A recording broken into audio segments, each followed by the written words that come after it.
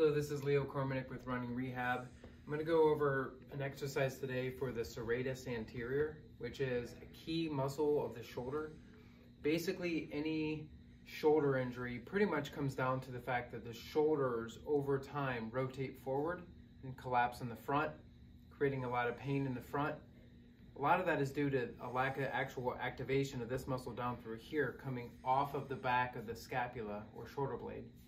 It's called the serratus anterior. It's designed to hold the shoulder blade down and pin it towards the rib cage. If that muscle is not doing great or not very strong, then other muscles will win, like the strong pec, and pull the shoulder forward, limiting motion in the front and creating a lot of pain in the front of the shoulder and even in the back as well. So basically this muscle, the serratus anterior, is critical for pretty much any shoulder injury. Torn labrums, rotator cuff tears, biceps impingement, bicep tears, just a lot of different things. So one of the hardest things about this muscle to treat and to actually rehab is to find it, because most people don't really know how to activate this muscle or really, do much to even really turn it on or like I said, activate it. But one of the cool things we can do is, because the serratus comes off the back of the shoulder here and it wraps into the obliques through the torso, if we incorporate the obliques, we'll actually get a pretty good activation of this muscle itself. So what we'll do, we'll be in a side bridge position here and try it on your good side first, just so you can actually feel the motion. And then what you're gonna basically do is get up into a side bridge like this, where you're kind of pressing your knee into the ground, pressing your elbow into the ground, really trying to push through this. So you're trying to telescope or lift your body off of your elbow, like lift your body off of your arm while pressing your elbow into the ground. And then from this position, then you'll just kind of activate it by rotating.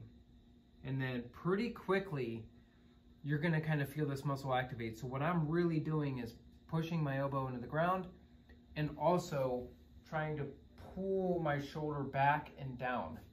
Because again, most of the stuff we do all day long is front and forward, that it's critical that we pull the shoulder back and down.